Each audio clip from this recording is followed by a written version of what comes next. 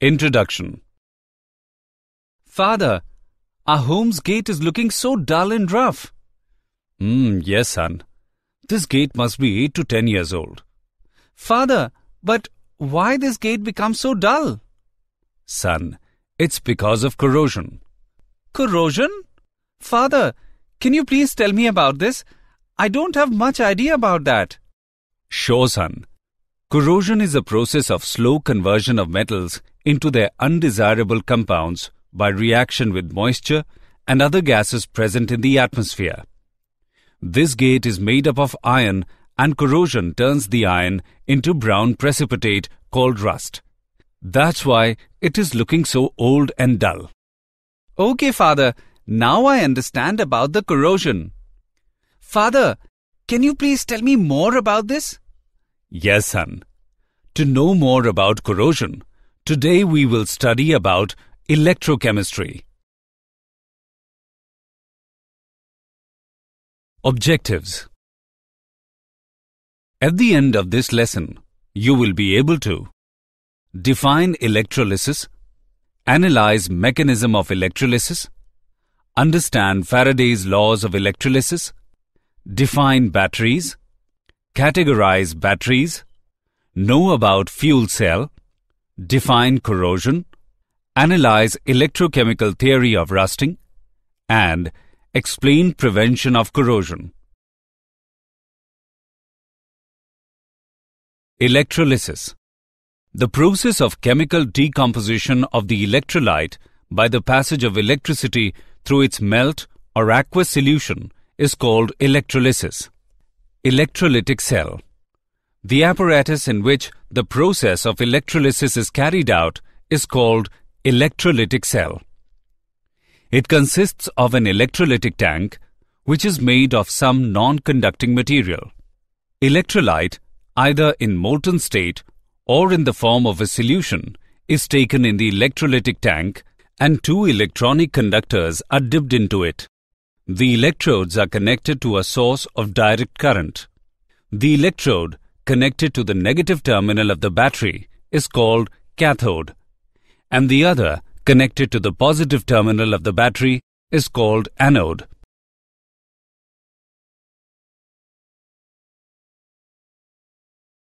Mechanism of electrolysis. When an electrolyte is dissolved in a proper solvent or taken in molten state, it splits up into two charged particles called ions. When electricity is passed, ions respond to the applied potential difference and move towards the oppositely charged electrodes. Thus, cations move towards the cathode while anions move towards the anode. On reaching the respective electrode, the ions lose their charge and form neutral particles. Cations accept electrons from cathode, whereas anions give electrons to anode. Therefore, oxidation occurs at the anode, while reduction occurs at cathode.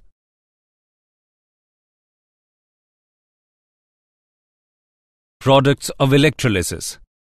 Products of electrolysis depend mainly upon the following factors. Nature of the substance being electrolyzed. If electrolysis is carried out in the molten state of electrolyte or in aqueous solution, products formed at the electrodes are different. The type of electrodes being used.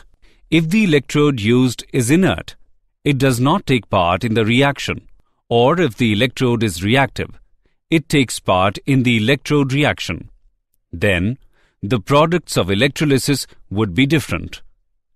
The different oxidizing and reducing species present in the electrolytic cell and their standard electrode potentials. When an electrochemical reaction is so slow kinetically that it does not seem to take place, then some extra potential called overpotential has to be applied for such a process to take place. Concentration of the solution also affects the products of electrolysis. Faraday's laws of electrolysis. Faraday's first law of electrolysis. The amount of a substance deposited, evolved or dissolved at an electrode is directly proportional to the amount of electricity passed through the electrolyte solution or its melt. M is directly proportional to Q, where M is the amount of substance deposited or dissolved. Q is the amount of electricity. We know that Q is equal to IT. Therefore, M is directly proportional to IT. It can be written as M is equal to ZIT, where Z is called electrochemical equivalent of the substance. Z is defined as the amount of the substance deposited or dissolved by passing 1 coulomb of electricity through the electrolyte melt or solution. Faraday's second law of electrolysis. When same amount of electricity is passed through different electrolytes, then the masses of the substance liberated at the electrodes are in the ratio of their chemical equivalent masses.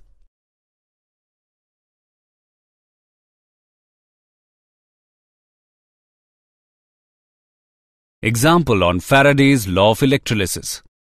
Let's take an example on Faraday's law of electrolysis.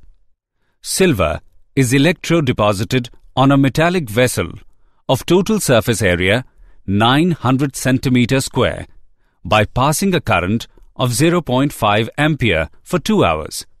Calculate the thickness of silver deposited. Let's see the solution. Here given values are A is equal to 900 cm square, I is equal to 0.5 ampere.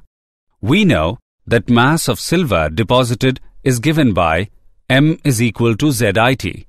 By putting the values, we get M is equal to 4.029 gram. We know that V is equal to M upon D. By putting the values, we get V is equal to 0.3837 centimeter cube. Let the thickness of deposited be X centimeter. We know that X is equal to V upon A. By putting the values, we get X is equal to 7.67 into 10 raised to the power minus 4 centimeter. Hence, 7.67 into 10 raised to the power minus 4 centimeter thickness of silver is deposited on the metallic vessel.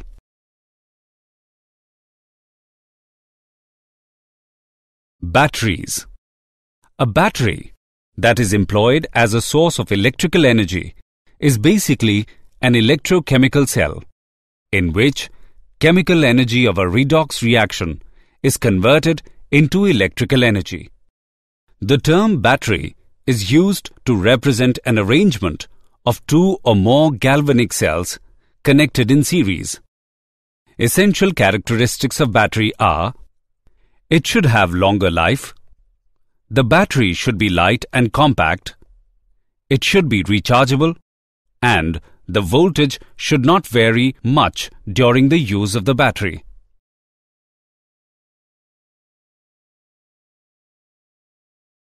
Categories of batteries. The various commercial batteries are broadly classified into 2 types. Primary batteries. Primary batteries become dead over a period of time as the chemical reaction stops. These cannot be recharged or reused. For example, dry cell and Mercury Cell. Secondary batteries. Secondary battery can be recharged after it becomes dead by passing direct current, and the battery can be used over and again. For example, lead storage battery and nickel-cadmium storage cell. Dry cell. The cell consists of a cylindrical zinc container which also acts as anode. The cathode is a carbon rod surrounded by powdered MnO2 and carbon.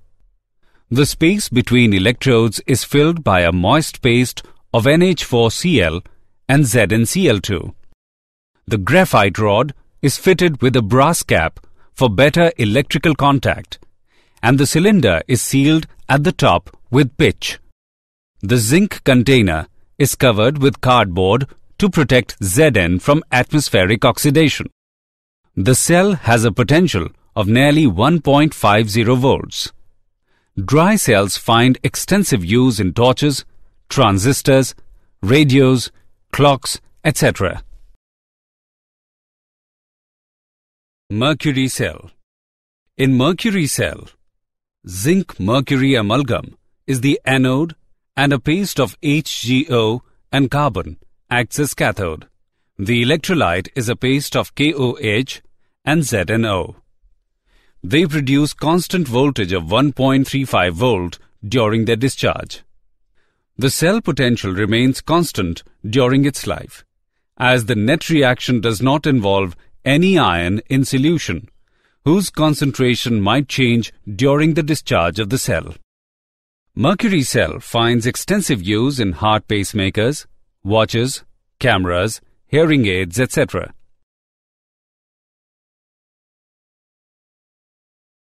Lead storage battery. It normally consists of 6 voltaic cells connected in series.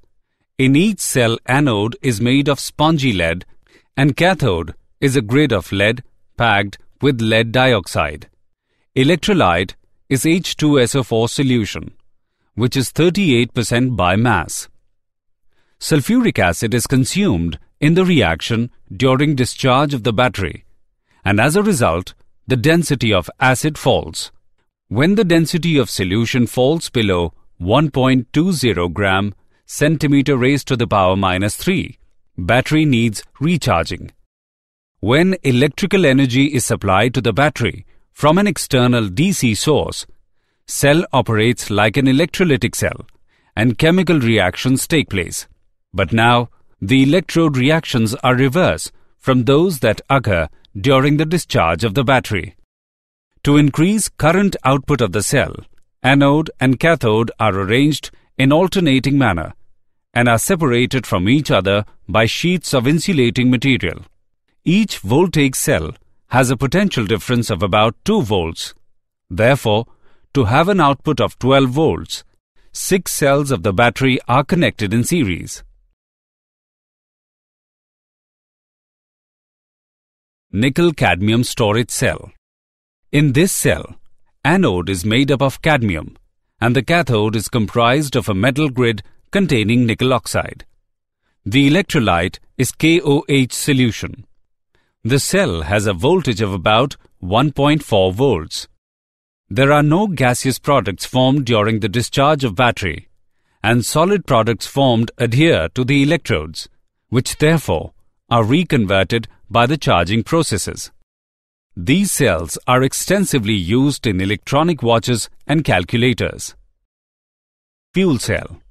Fuel cells are electrochemical cells in which the substance oxidized is not electrolyte or electrode material, but an externally supplied substance, which can also be used as a fuel in a heat engine. A fuel cell is a device of converting chemical energy of a fuel directly into electrical energy without using a heat engine. A regulated continuous supply of a conventional fuel like hydrogen is oxidized at anode, and a conventional supporter of combustion like oxygen is supplied and reduced at cathode. The cell runs continuously as long as the hydrogen and oxygen gases are supplied into the cell. Fuel cells do not cause any pollution problem.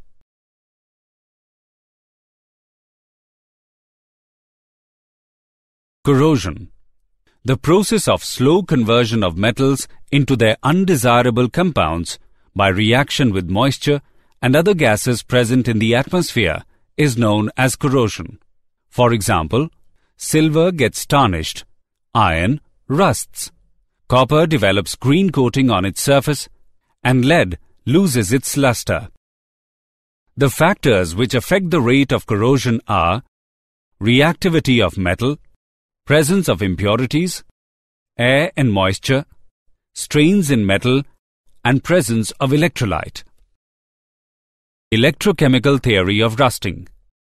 According to this theory, the impure iron surface behaves like a small electrochemical cell in presence of water containing dissolved oxygen or carbon dioxide. Such a cell is also called corrosion cell. Pure iron acts as anode and impure surfaces act as cathode. Moisture having dissolved oxygen or carbon dioxide in it constitutes electrolytic solution. At anode, oxidation of iron atoms takes place. At cathode, the electrons are picked up by H+ ions. The hydrogen atoms reduce the dissolved oxygen.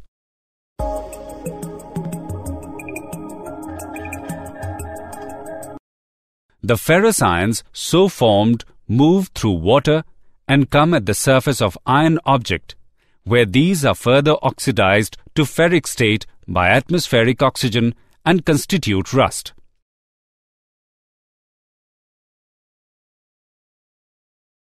Prevention of corrosion. There are many methods for protecting metals from corrosion. Some of these are as follows. Barrier protection. In this method, a barrier film is introduced between iron and atmospheric oxygen and moisture. Sacrificial protection. This method involves covering of iron surface with a layer of more active metal. Tinning of iron. Tin is very less electropositive and therefore it is not corroded in air. When a layer of tin is applied on the iron surface, it gets protected against rusting. Electrical protection. In this method, iron is connected to some more electropositive metal like magnesium, zinc and aluminium. Using anti-rust solutions. These are alkaline phosphate and alkaline chromate solutions. The alkaline nature of solutions presents the availability of H+ ions, which facilitates oxidation of iron into Fe+2.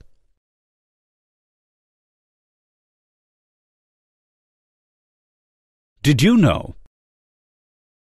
At normal temperatures, iron will not corrode appreciably in the absence of moisture. Electrolysis is the only method of permanent hair removal approved by the Food and Drug Administration or FDA. The first battery was created by Alessandro Volta in 1798. In natural waters, the rate of corrosion generally tends to increase with increase in the velocity of motion of the water over the metal surface.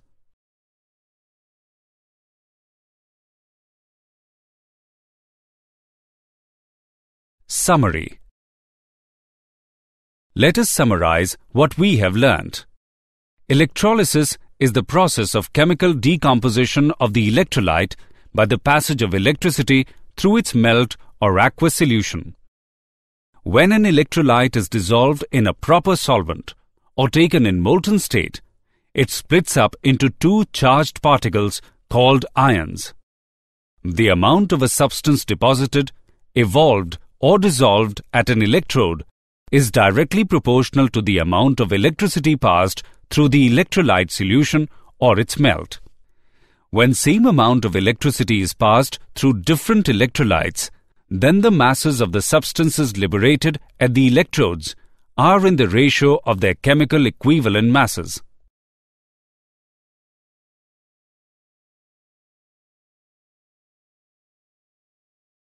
A battery is an arrangement of two or more galvanic cells connected in series. The process of slow conversion of metals into their undesirable compounds by reaction with moisture and other gases present in the atmosphere is known as corrosion. The impure iron surface behaves like a small electrochemical cell in presence of water containing dissolved oxygen or carbon dioxide.